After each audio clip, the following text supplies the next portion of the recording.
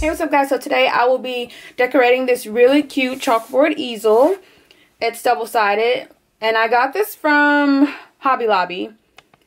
I'm going to use these really cute flowers. These I purchased at Michael's. It's a really cute blush color, and then this is just a bouquet. Also have some baby's breath that I want to use. To write the words, I'm going to use really cute letter stencils and this really cute font. And a chalk marker to write with. Also, I have wire cutters, scissors, and a hot glue gun.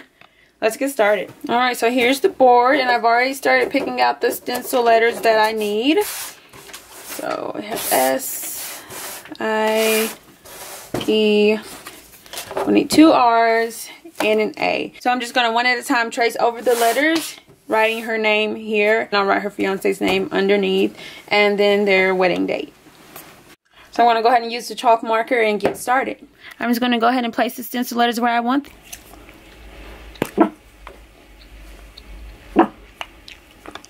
So this is how the S looks, and then once I trace over it, I'm just going to fill in any spots or do any touch-ups that need to be done. So I have their names and date on the front, and then I'm just going to put happily ever after on the back. So the next thing I'm going to do is cut the stem on the flowers just to make them shorter.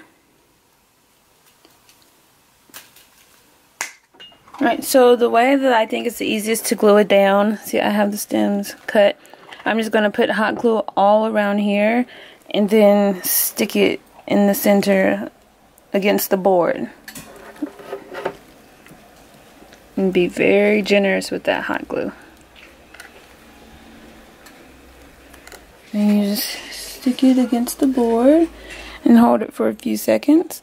And I'm just going to do this with all of the flowers, hot glue them, and press them against the rim of the board.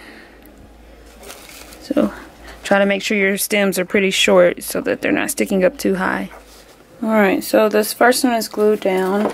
Then don't forget you have your leaves and your baby's breath. So I'm actually going to glue the baby's breath on top of these leaves right here. Then glue them beside the flower. I'll show you guys how that looks. Alright, so I glued the baby's breath to a couple of leaves, and I'm just going to glue this right beside this flower.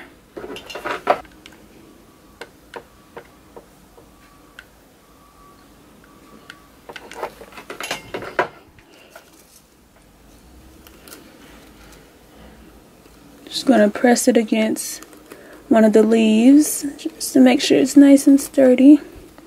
So that's how it looks. I'm just going to take the pink flower and come right beside it and keep going.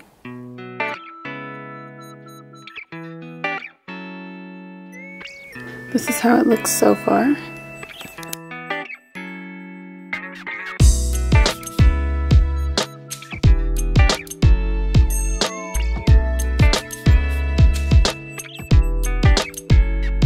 So this is what it looks like when everything is complete. There's in the top right with the baby's breath and the leaves, have their names and the date.